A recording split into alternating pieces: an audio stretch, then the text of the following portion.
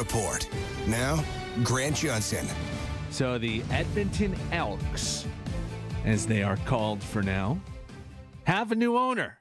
Actually, their first one ever. What a dream scenario for Larry Thompson. To be able to buy the team that you have watched since you were a kid.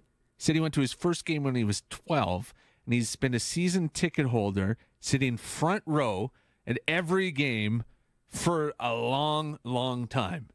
Isn't that the dream that so many of us sports fans have? You spend hours dreaming about what you would do if you owned the team. Oh, if I just owned the team, I would change this, I would do this, I would sign this guy. Any sports fan has that fantasy. You spend hours dreaming about what you would do. And so, Larry, can I call you Larry?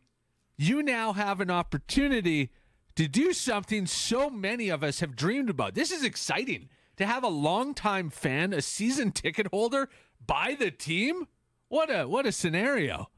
All those things that you've liked and disliked about going to football games for all these years, you can change those things. And let me be the first to propose to you, Mr. Larry.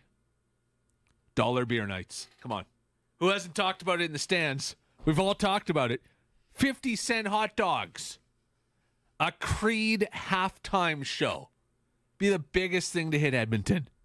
And I also think that you need to bring back Gizmo Williams. The team is missing some Gizmo right now. Listen, I've seen Gizmo around. He was at the press conference yesterday. He's still in phenomenal shape. I think it's time for a return. Congrats to Larry on living out the sports fan's dream.